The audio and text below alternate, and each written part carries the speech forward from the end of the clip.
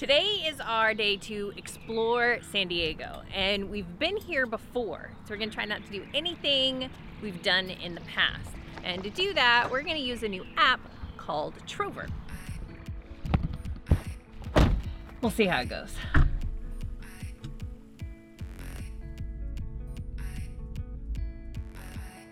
I created a list of things people recommended to do in the area.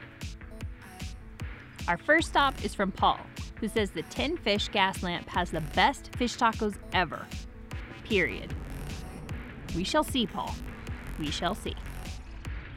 The Gaslamp Quarter is a historical neighborhood that's been redone and is more hip and trendy than ever. So I'm not gonna lie, it looks a little corporate. While it's definitely not corporate, it is a small local chain with pretty cheap eats. See? Looks promising. Looks good. All right, Paul, I can't say they're the best tacos in the entire world, but I gotta give it to you because they are pretty darn tasty. And the waffle fries, rock.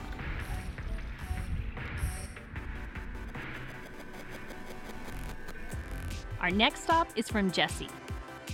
Late fall and winter are the optimum times for a visit to the tide pools at Cabrillo National Monument. So, it's almost winter, and tide pooling sounds awesome. We take a 25-minute scenic drive around the bay to the southern tip of the Point Loma Peninsula. This area is famous for being where the first Europeans set foot on the West Coast. Pretty cool, right? So this is why you come at a low tide, because you don't want to be here if it looks like this. And remember, safety third. No. Okay. Yay! A short hike north, and I mean a very short hike, leads to cliffs and beautiful views. But the real action is down by the water. Low tide's in 15 minutes and it's a negative 0.02 tide, which is supposed to be pretty good. Anything under zero, they say. Yeah.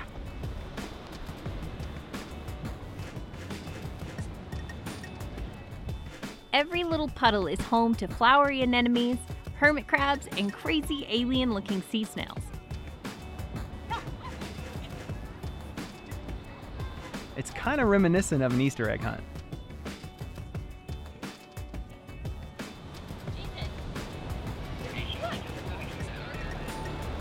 I feel like I've learned a lot. I like that the rangers are here so you actually can find out what the heck you're looking at versus just like, oh look, there's a squishy thing. The hours slip on by and the only indication of time is the coming of the tide.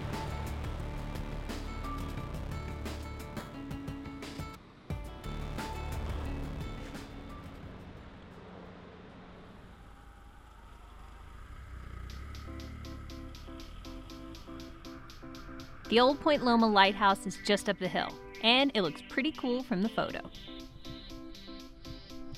It's called the old Point Loma Lighthouse because, well, what originally seemed to be a good location way up here turned out to be not so great because of fog. This was one of the first lighthouses on the West Coast. Pretty cool. It's a well-preserved look into the past and an interesting self-guided exploration.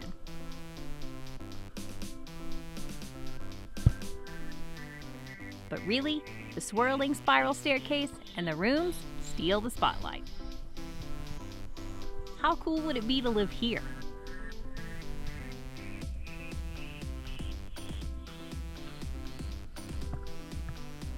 Well, the tower's closed, but it's still pretty cool to see the lighthouse. And the stairwell. Quite a view. One more stop. Sure, yeah. Beer? How'd you know? I know You don't know me. You don't know me. The sunset looks amazing, but our next stop is calling. It's a lot of red lights. Traffic's a bummer. 5 o'clock. On the backside of Les Girls Nude Bar and hidden in an unmarked warehouse is Modern Times Beer.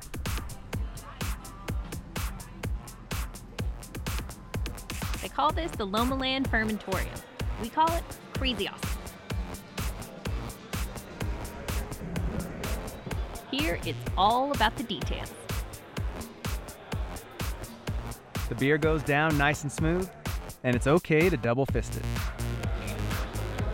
So technically this place wasn't on the app, but it is now. Sure. San Diego. That's fun. I like this discovery. That was a lot of fun. It's nice to let an app tell you what to do. Very little thinking involved. This is great.